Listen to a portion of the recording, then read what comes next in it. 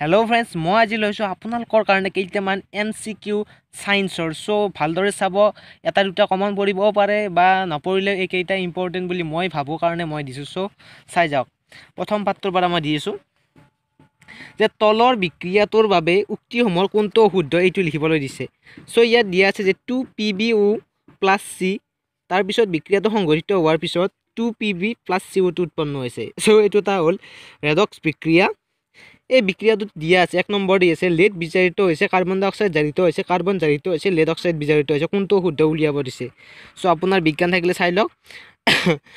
ইয়াৰে চাওক, এটা কথা মনত ৰাখিব এই প্ৰশ্নটোত, সদায় যেতিয়া আপোনালোকে এনেকুৱা বিক্ৰিয়া এটা চাব, এইটো নাথাকি বেলেগ এটা থাকক পৰীক্ষাত, কিন্তু যেতিয়াই চাব তেতিয়া সদায় বাও ছাইডৰ পৰা চাব।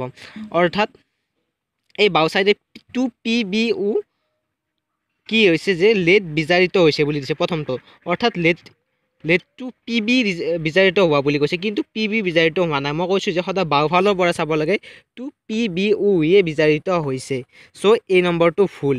আৰু বি নম্বৰটো চাওক, কাৰ্বন ডাই অক্সাইড জাৰিত হৈছে, কাৰ্বন ডাই অক্সাইড জাৰিত হোৱা নাই, কাৰ্বনহে জাৰিত হৈছে। চ' বি নম্বৰটো ভুল। চি নম্বৰটো চাওক, কাৰ্বন জাৰিত হৈছে, চ' এইটো শুদ্ধ। লেড অক্সাইড বিজাৰিত হৈছে, এইটো শুদ্ধ। চ' এ আৰু বি ভুল, ভুল দুটা উলিয়াব দিছিল, সেইকাৰণে এ 1 নম্বৰটো হ'ব এ আৰু বি। এতিয়া আহিলোঁ দ্বিতীয় প্ৰশ্নৰ বাবে। চাওক,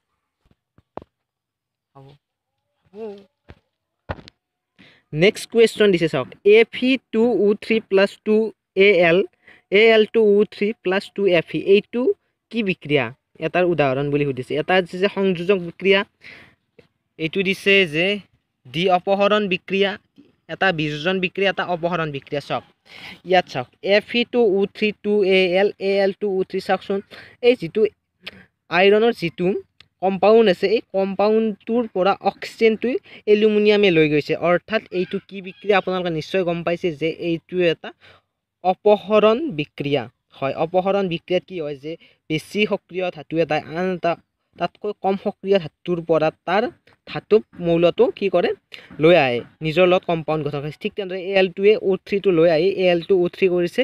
চ' এইটো হৈ যাব এটা এনেকুৱা প্ৰশ্ন চাই ল'ব, যাতে সংযোজক বিক্ৰিয়া অপহৰণ বিক্ৰিয়া কাক বোলে ভালদৰে জানিলে এইটো পাৰিব। হ'ব।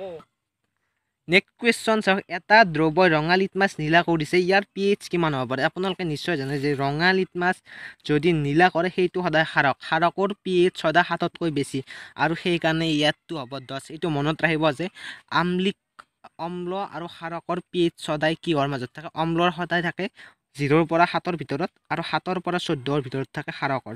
নেক্সট কুৱেশ্যন, এটা দ্ৰব্যই গুৰি কৰি লোৱা কণীৰ খোলাৰ সৈতে বিক্ৰিয়া কৰি এটা গেছ উৎপন্ন কৰে। চ' গেছটোৱে চূণ পানী খোলা কৰে, দ্ৰব্যটোত থাকে। চ' ইয়াত আপোনালোকে চাওক, ইয়াত কোনটো এচিড আছে, এচিডে কণীৰ খোলাৰ সৈতে বিক্ৰিয়া কৰি, তাৰমানে এইটো HCl হয়তো মনত ৰাখি ল'ব আপোনালোকে, যদি ভুল নাযায় তেতিয়া। এইটো চাওক, NaCl এচিড নহয়, ই এটা কি, এইটো ধাতু আৰু অধাতু লগ লাগি গঠিত হৈছে। এইটো হৈছে ধাতু, Cl2 ধাতু, ইয়াত LiCl KCl এইবোৰ ধাতু অধাতু লগ লাগি যিটো প্ৰথম দ্ৰব্য বুলি কওঁ। কিন্তু HCl2 এটা তীব্ৰ অম্লক, অৰ্থাৎ এচিড, আৰু এচিডে কি কৰিছে যে HCl কণীৰ খোলাৰ সৈতে বিক্ৰিয়া কৰি গেছ উৎপন্ন কৰাৰ গেছটোৱে কি হয়, চূণ পানী ঘোলা কৰে। চ' ক্লৰিন গেছে চূণ পানীটো ঘোলা কৰি দিছে ইয়াত। তাৰপিছত থাৰ্ড কুৱেশ্যন মই দিছোঁ, NaOH দ্ৰব্য এটাত 10 ml HCl দ্ৰব্য এটাৰ 8 ml সম্পূৰ্ণৰূপে প্ৰশমিত কৰে। চাওক কি কৈছে, NaOHৰ এটা দ্ৰব্য হৈছে যিটো 10 ml HCl দ্ৰব্য এটাৰ 8 ml সম্পূৰ্ণৰূপে প্ৰশমিত কৰে। তাৰপিছত কৈছে, যদি আমি একেটা NaOH দ্ৰব্যৰ 20 ml লওঁ, তেন্তে এইখিনি প্ৰশমিত কৰিবলৈ লগা HCl দ্ৰব্যৰ পৰিমাণ কি হ'ব। চ' দিয়া আছে যে 10 ml কি কৰে, 8 ml সম্পূৰ্ণৰূপে প্ৰশমিত কৰে, অৰ্থাৎ ইহঁতৰ মাজত বিক্ৰিয়া হয় 10 ml 8 ml। আপোনালোকে এটা নিশ্চয় স্থিৰ অনুপাত বিধি এটা পাইছিল ক্লাছ 9ত, যে সদায় এক নিৰ্দিষ্ট অনুপাততহে বিক্ৰিয়া কৰে। চ' সেই বিধিটো যদি আমি কৰোঁ, 10 যদি 8 কৰে, তেন্তে 20 সদায় 16 কৰিব। কিয়নো আপোনালোকে চাওক, 10/8 ইকুৱেল 20/x বুলি ধৰি ল'লে আপোনালোকে চাই লওক, অনুপাতটো কি হ'ব, 10/8 ইকুৱেল টু, যদি আমি ইয়াত x দ্ৰব্য HClৰ কিমান দ্ৰব্যটোক ধৰি x বুলি ধৰিলোঁ, তেনেহ'লে 20/x হ'ব। 10/8 ইকুৱেল টু 20/x, অৰ্থাৎ xৰ মান হ'ব সদায় 16 ml। চ' এইটো অজীৰ্ণতাৰ চিকিৎসাৰ বাবে তলৰ কোন ধৰণৰ ঔষধ ব্যৱহাৰ কৰা হয়? 1 নম্বৰ দিছে এণ্টিবায়টিক, বেদনাশক, অম্লনাশক আৰু বীজাণুবোৰক। অজীৰ্ণতাৰ সদায় মনত ৰাখিব, অজীৰ্ণতাৰ বাবে সদায় অম্লনাশক ব্যৱহাৰ কৰা হয়। চ' এইটো আছিল এইটো পাঠৰ নেক্সট চাই আছোঁ। নেক্সট ইম্পৰ্টেণ্ট কুৱেশ্যন দিছোঁ মই, তলৰ কোনবোৰৰ ক্ষেত্ৰত প্ৰতিস্থাপন বিক্ৰিয়া ঘটিব?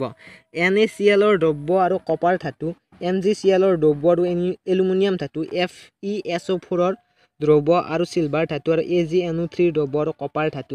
ইয়াত একেবাৰে গুৰুত্বপূৰ্ণ এটা কথা জানিব লাগিব, মই যিটো কথা কৈছিলোঁ অপহৰণ বিক্ৰিয়াত, যে এটা অধিক সক্ৰিয় ধাতুৱে তাতকৈ কম সক্ৰিয় ধাতুৰ যিটো কম্পাউণ্ড থাকিব অৰ্থাৎ যৌগ থাকিব তাৰ পৰাহে মৌল আনিব পাৰিব। কিন্তু ইয়াত চাওক Na কপাৰতকৈ বেছি সক্ৰিয়, সেইকাৰণে কপাৰে NaCl ৰ পৰা কোনো ধৰণৰ বিক্ৰিয়া কৰিব নোৱাৰে।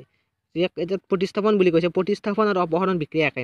এলুমিনিয়াম ধাতু মেগনেছিয়াম বেছি সক্ৰিয় এলুমিনিয়ামতকৈ, Fe চিলভাৰতকৈ বেছি সক্ৰিয়। কিন্তু চতুৰ্থটো চাওকচোন, Ag অৰ্থাৎ চিলভাৰতো কপাৰতকৈ কম সক্ৰিয়, কিন্তু কপাৰ বেছি সক্ৰিয়। চ' কপাৰে কি কৰিব, চিলভাৰৰ NO3 টো লৈ আহিব নিজৰলৈ আৰু চিলভাৰটো এক্সট্ৰা হৈ যাব। চ' ইয়াত শুদ্ধ হ'ব ডি নম্বৰটো। চ' এইটো প্ৰতিস্থাপন বিক্ৰিয়া কাক বোলে সেইটো মনত ৰাখিলে ভাল হ'ব। লোৰ টাৱা এখন মামৰে ধৰাৰ পৰা বচাই ৰাখিবলৈ কোনটো পদ্ধতি উপযুক্ত হ'ব? 1 নম্বৰ দিছে গ্ৰীচ ব্যৱহাৰ কৰি, ৰং ব্যৱহাৰ কৰি, জিংকৰ প্ৰলেপ দি, ওপৰৰ সকলো। চ' ইয়াত চাওক, লোৰ টাৱা এখনত আপোনালোকে গ্ৰীচ সাধাৰণতে নিদিয়ে, কিয়নো ইয়াত খোৱা বস্তু খোৱা বস্তু বনোৱা হয়। চ' ৰং ব্যৱহাৰ কৰিব পাৰি, ৰং কিন্তু উষ্ণতা দিলে ৰংটো কেতিয়াবা বেয়া হৈ যাব পাৰে, কিন্তু যদি জিংকৰ প্ৰলেপ দি দিওঁ তেন্তে ই নষ্ট নহয়। চ' জিংকৰ প্ৰলেপটো শুদ্ধ উত্তৰ। গোটেই কুৱেশ্যনটো, এটা মৌলই অক্সিজেনৰ লগত বিক্ৰিয়া কৰি উচ্চ গলনাংকৰ যৌগ উৎপন্ন কৰে, যৌগটোত পানীত অদ্ৰৱণীয় সম্ভৱপৰ মৌলটো কি হ'ব? মৌল এটাই কি কৈছে যে অক্সিজেনৰ লগত বিক্ৰিয়া কৰি উচ্চ গলনাংকৰ যৌগ উৎপন্ন কৰে, যৌগটো পানীত দ্ৰৱণীয়। এইটো প্ৰশ্নৰ উত্তৰটো আপোনালোকে চাব যে ইয়াত দিয়া আছে 1 নম্বৰ কেলছিয়াম, কাৰ্বন, চিলিকন আৰু আইৰণ।